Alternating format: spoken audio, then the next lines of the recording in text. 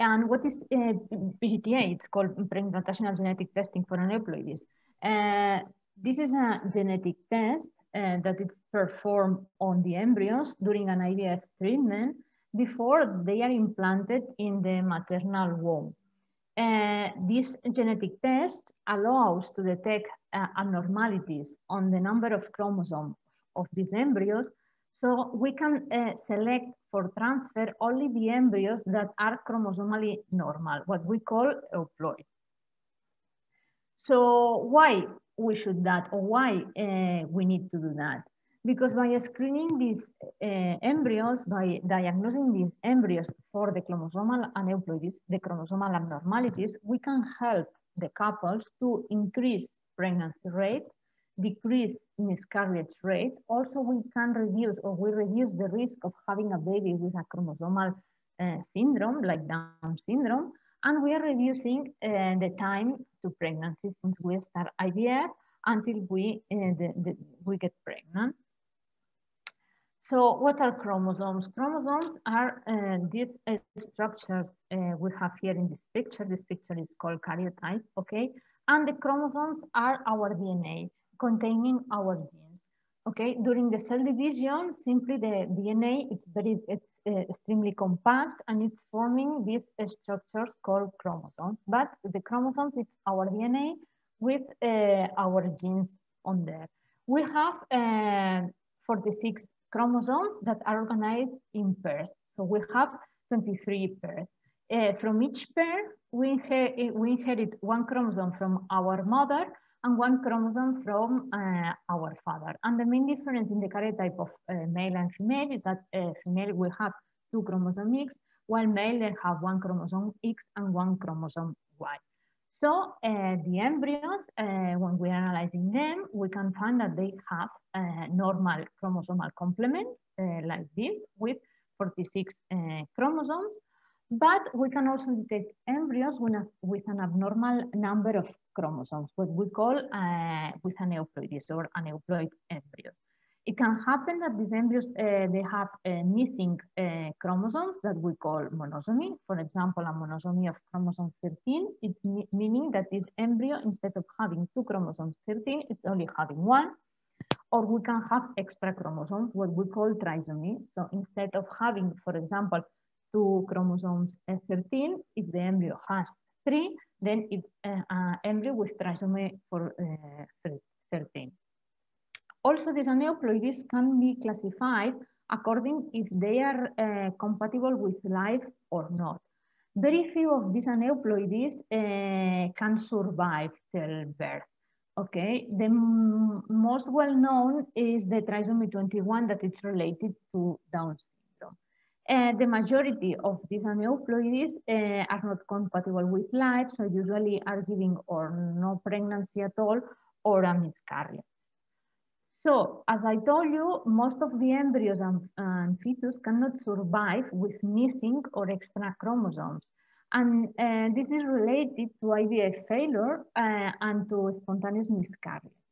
However, some of these abnormalities can survive until birth, leading to a baby affected of a genetic syndrome. As I told you, for example, here we have the karyotype of a trisomy 21 that is 3 chromosome 21 that is causing Down syndrome.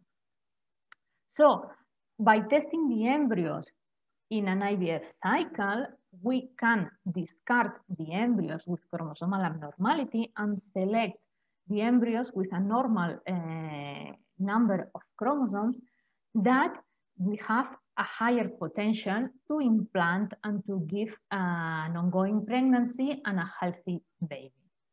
And how we do that? We need to perform, obviously, an in vitro fertilization cycle in order to obtain the embryos, okay? Then we need to do an embryo biopsy, meaning to take a small sample from these embryos to be analyzed for genetics. This biopsy can be done in day 3 of embryo development when we have an embryo typically in 8 cells, or in day 5 of embryo development that we have what we call blastocyst stage. Okay, usually there is a tendency on do the biopsy on day 5, but a lot of clinics still they are doing in day 3. Okay, so by making a hole in this zona, the zona pellucida, and then we are taking, in that case, 1 cell, and here we take 5 to 10 cells. These cells, okay, are sent to the laboratory. The samples are sent to the laboratory for the genetic analysis. What is important is that the embryos are not going out of the IVF lab. The embryos are kept in the lab.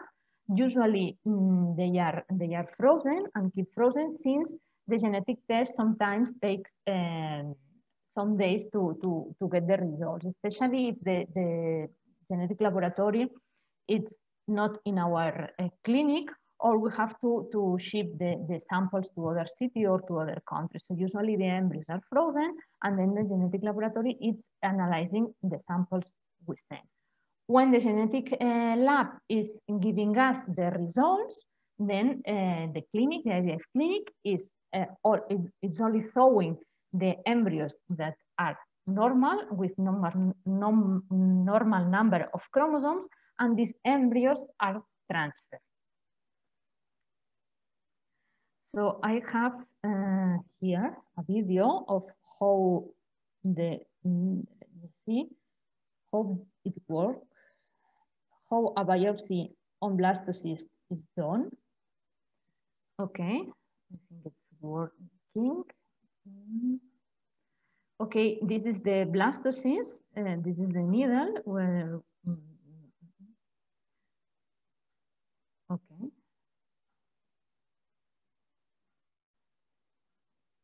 The hole in the zona is done by a laser that is making a small hole, and then we will take the sample from the embryos from this hole.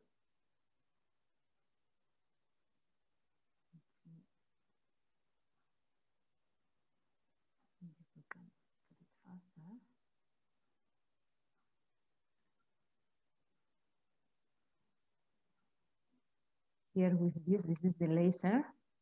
Make a hole, it was difficult to see. Now we are going in, aspirating some of the cells.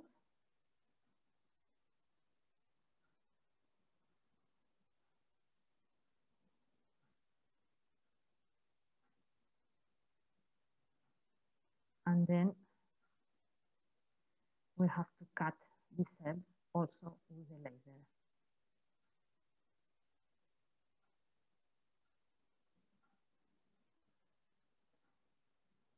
This is the laser. It's not very clear maybe in the video, but here we are shooting with the laser the cells. Okay, and the final probably cut to separate the embryo. And these are the cells we are going to analyze. So here we have the cells that we are going to put in a tube and going to send to the laboratory. Okay, let's go back here. Okay, so when we have the sample, we are going to send from each embryo 1 sample. Obviously, they cannot be mixed. It's very important. We have to have the samples perfectly identified.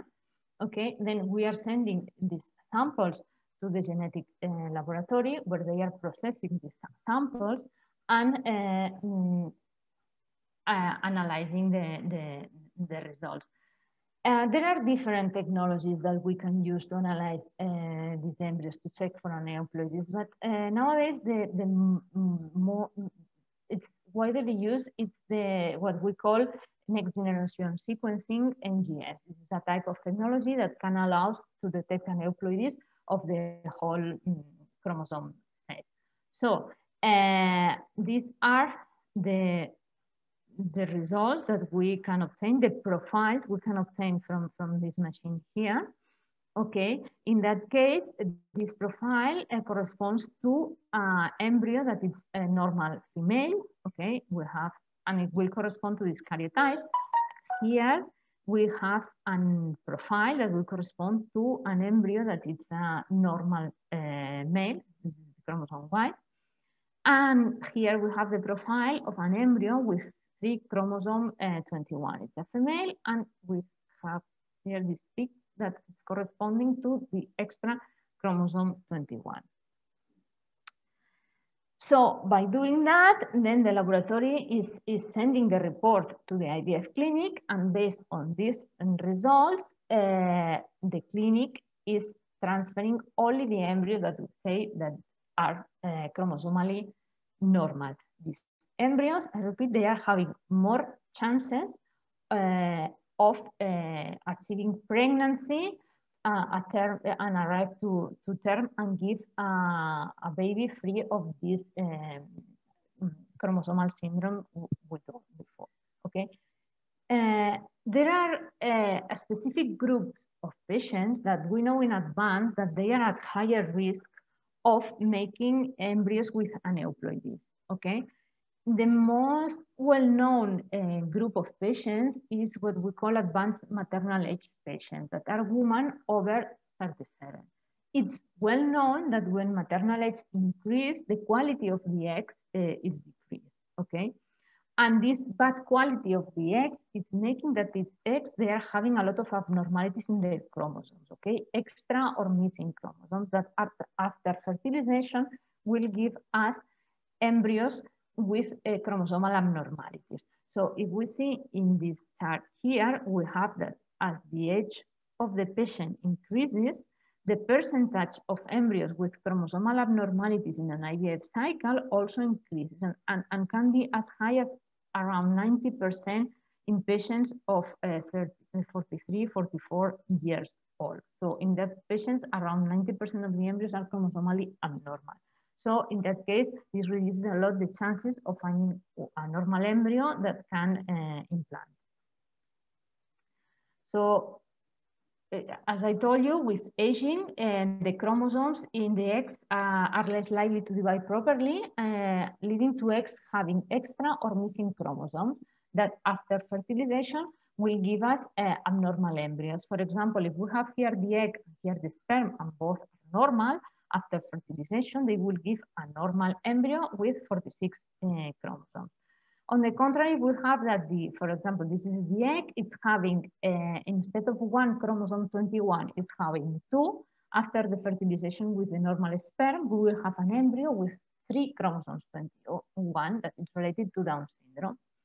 And for, on the other hand, if the embryo is nullisomic for chromosome 21, meaning there is no chromosome 21 in this egg, after fertilization, we will have a monosomy on chromosome 21. I'm talking about chromosome 21, but this can happen with any of the chromosomes, and sometimes not happen only in one. The abnormalities can affect different chromosomes in the same embryo. So we can have a trisomy of 21 plus monosomy 13 plus trisomy of chromosome 1, okay?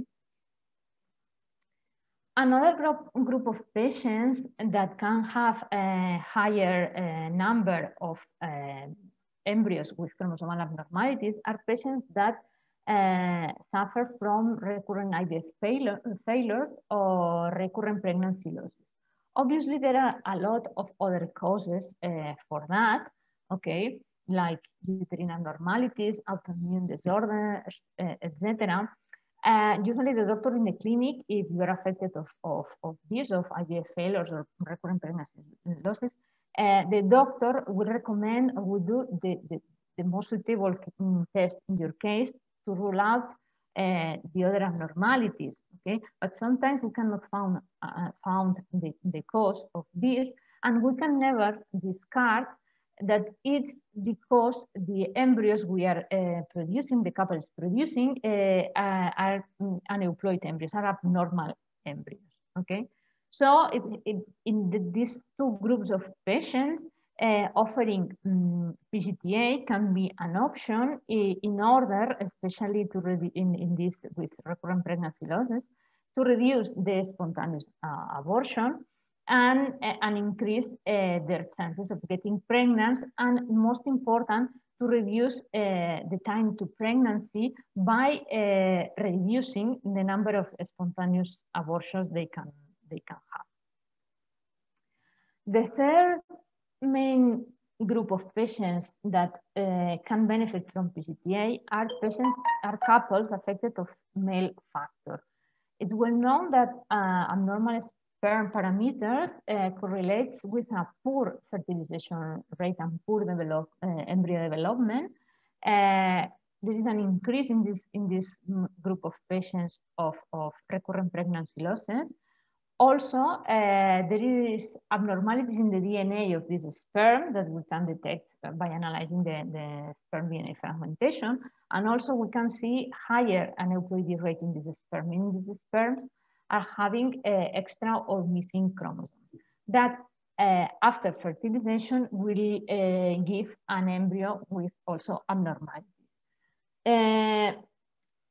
So by offering PGT-A to these patients, it's a good option to select the normal embryos because they have a high risk of producing abnormal ones.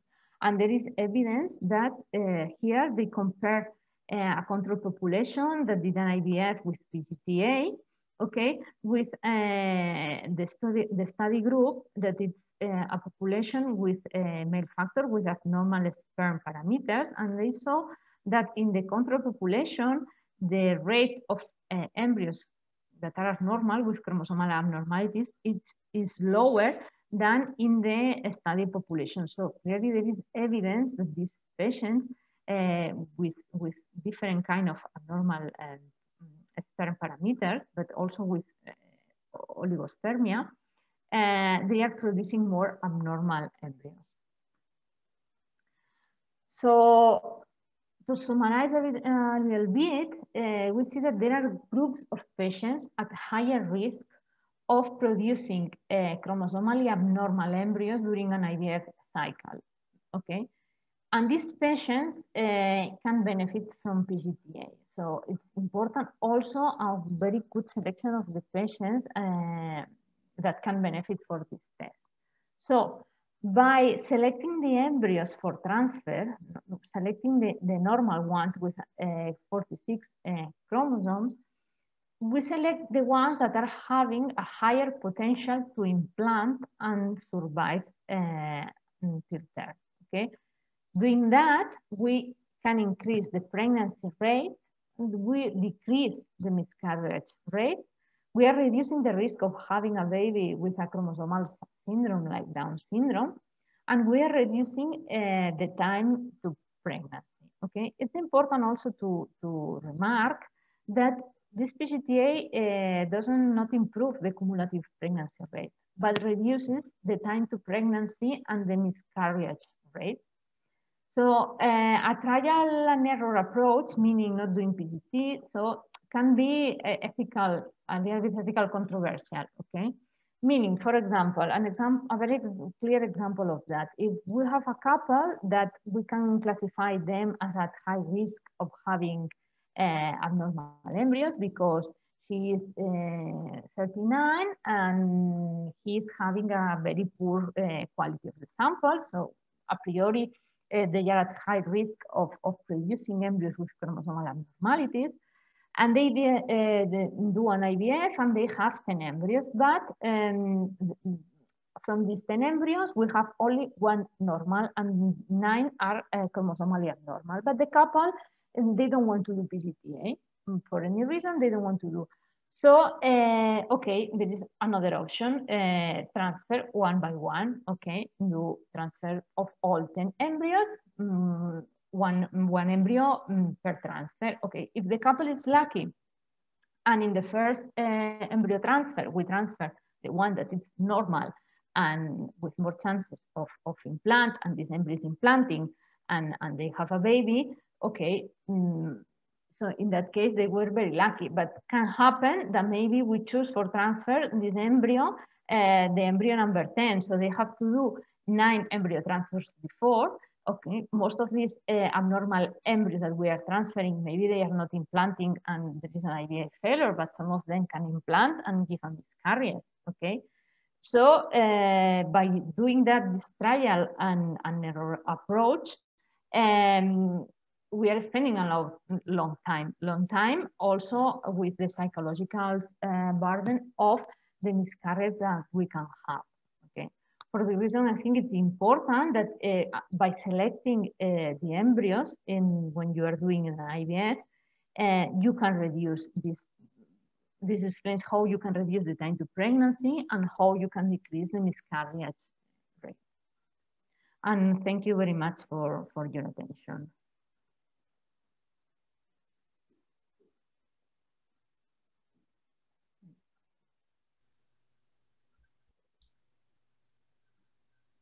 Thank you so much, Dr. Carmen. So with that, I would request Dr. Gautam.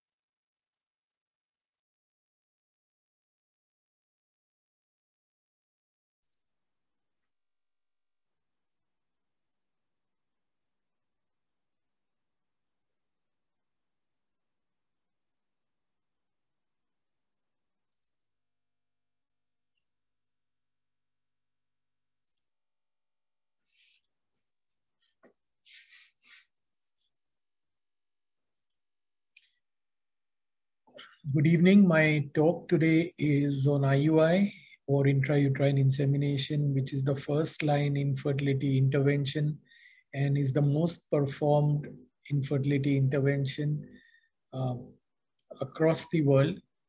In the year 2015, a Singapore-based research organization had done a market survey in India, only on the Indian subcontinent, and over 1 million IUIs were done in one calendar year from the Indian subcontinent alone. This is way back in 2015.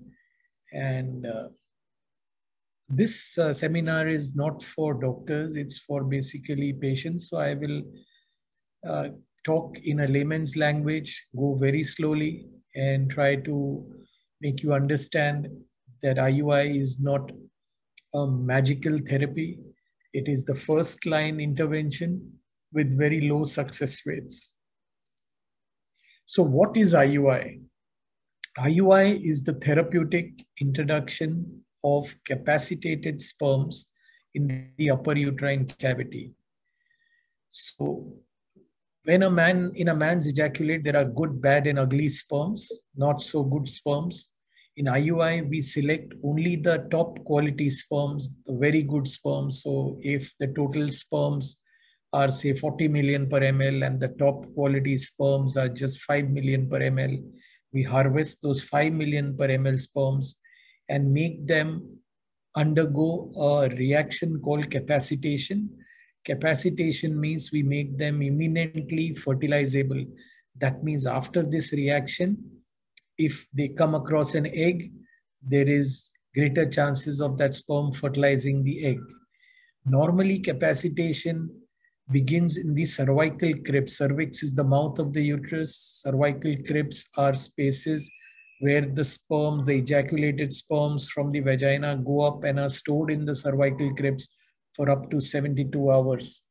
And we capacitate these sperms outside in the laboratory, make them imminently fertilizable, and deposit them via a fine silicone tube in the upper uterine cavity. All the patients must know that fertilization takes place in the fallopian tubes. So whenever each month an egg is released, it is picked up by the fallopian tube and lies waiting for the sperm. The sperm has to make its way from the vagina to the cervical crypts, from the cervical crypts to the upper uterine cavity, from the upper uterine cavity via the internal tubal ostia to the fallopian tubes, where a single lucky sperm fertilizes with the egg. The embryo is formed in the tube, and 5 days it takes for this embryo to move down from the tube back to the uterus and implant. So when we do an IUI, we initiate the process of capacitation and put only the top quality sperms in the upper uterine cavity. What we do with IUI is we just mimic the function of the human cervix. So what are the functions of the human cervix? The cervical secretions nourish or keep the sperms alive. The human cervix acts like a physiological filter and removes the dead cells, the debris, and the vaginal cells. So exactly with IUI, we filter out all these abnormal things that have no place in the upper uterine cavity. I've explained to you what is capacitation and storage. The sperms are stored in the human cervix for up to 72 hours and are thrown up into the upper uterine cavity via asynchronous waves. So we capacitate these sperms outside and deposit the capacitated sperms in the upper uterine cavity. So once again, you have to understand, we just carry out or mimic the cervical function in the laboratory. We get rid of the debris, the abnormal sperms, the seminal plasma. We pick up the very small fraction of the top quality motile sperms, and in vitro means outside the body. In the IVF lab or the IUI lab, we start the process of capacitation and make the sperms imminently fertilizable. What are the common indications of IUI? The common indications of IUI are unexplained infertility.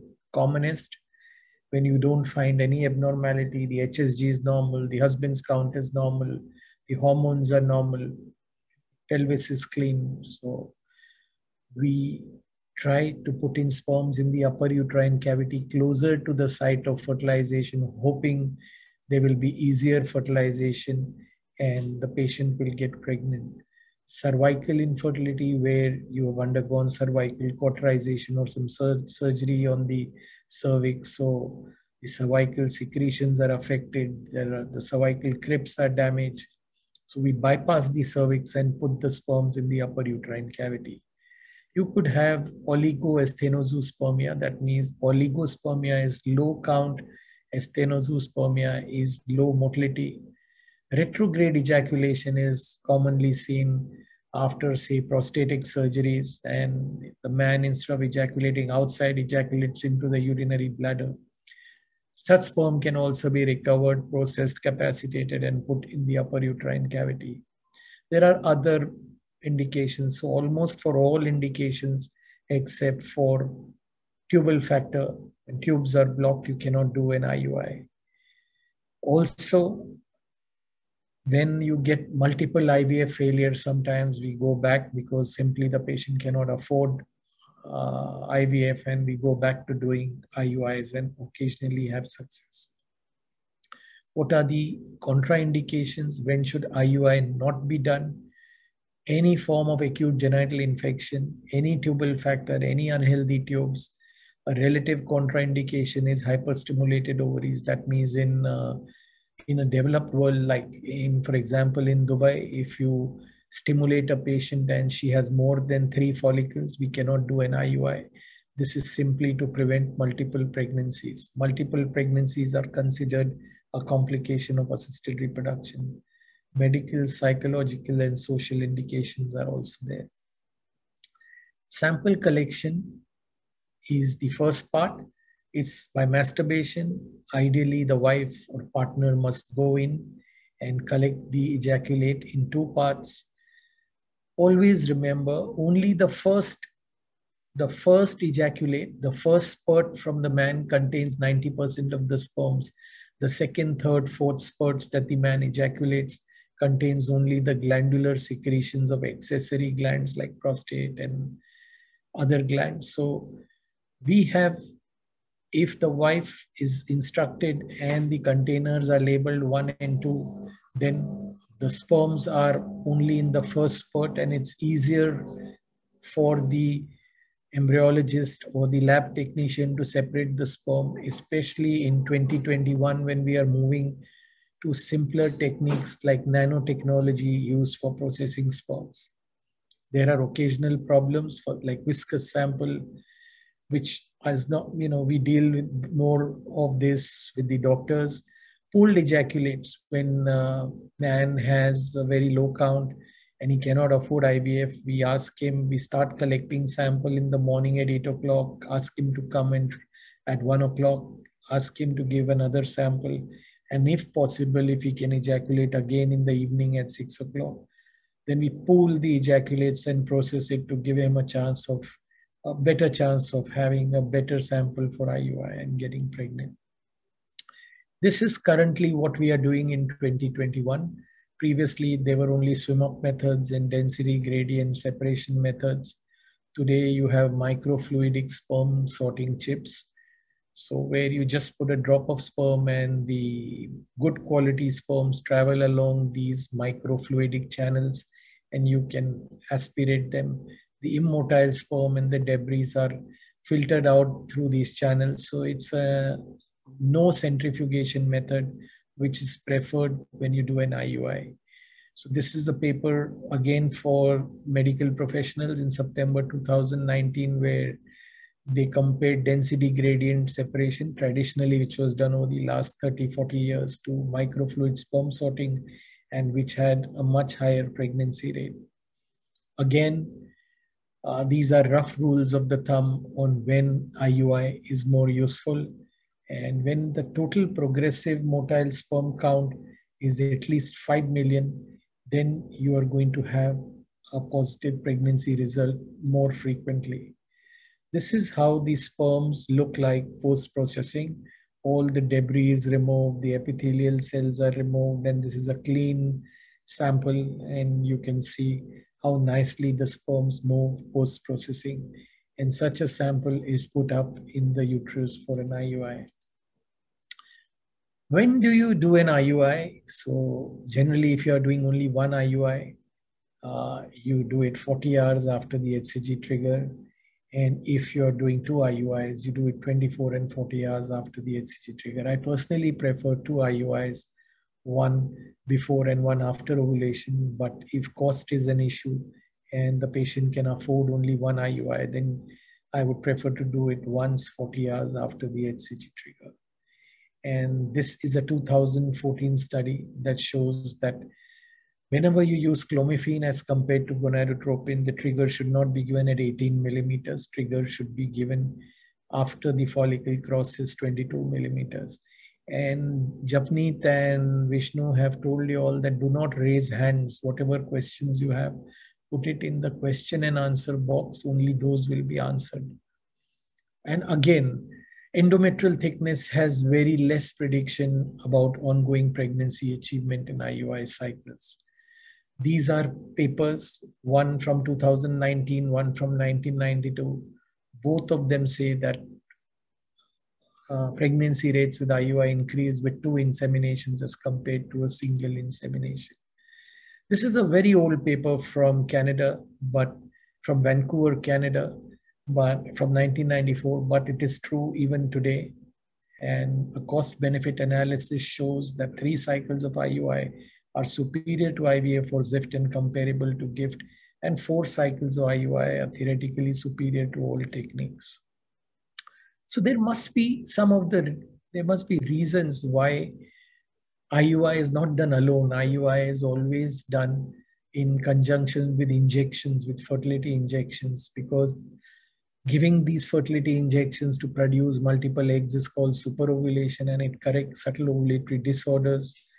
It makes the ovarian size large and brings the ovary in close proximity to the fimbria. Superovulation may affect tubal vascularity. Swim-up techniques enhance fertilizing capacity of sperms. And IUI increases the number of sperms reaching the ampuloisthmic junction. When is IUI not beneficial? After the age of 38 years, 38 to 40 years, I believe after 38 years, IUI does not give us good chances of getting pregnant. Maximum of 3 cycles of IUI should be done before moving on to IVF. Treatment with gonadotropins and IUI gives you a maximum success rate of between 25 to 30%. And when you compare this with a 70 to 80% success rate with IVF, it is a big difference. Again, there was a phase 5 years ago where letrozole was pushed as the magic drug. So this is a study published in 2013 from All India Institute, New Delhi. And this found no superiority of letrozole over clomiphene. We still consider clomiphene as the first line of treatment. Again, we get patients referred to us in our tertiary clinic where IUIs have been done 12, 13, 14 times. Please do not repeat IUI more than 3 times if done using gonadotropins. And whether bed rest is required, extended bed rest is not required. You have scientific studies that prove that immobilizing for more than 15 minutes does not add to the pregnancy rates.